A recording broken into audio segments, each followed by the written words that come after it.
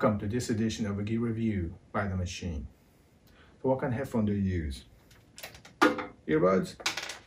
Or maybe a sports style, goes over ear, Bluetooth? So I've been using a Aftershokz. Now this company uses a bone conduction technology. What does that mean? The earpiece actually goes front of your ear. The sound transfer through your bone.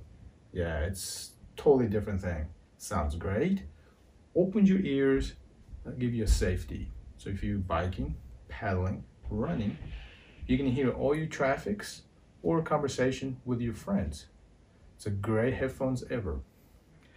The one I started with, Trex Air, lasted 6 hours. The new Aeropex lasts you 8 hours.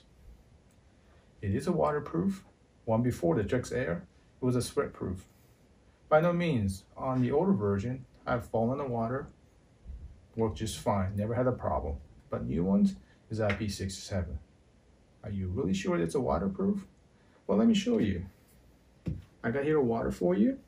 Let's test it.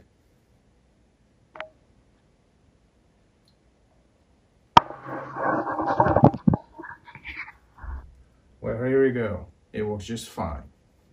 So the Aeropex, since it's a waterproof, it uses a magnetic charging.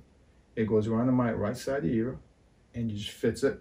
It's either way. Works great. It comes with a carrying case. And it has a 2-year warranty and has a serial number so you can register it without reading tiny little numbers on the box or elsewhere.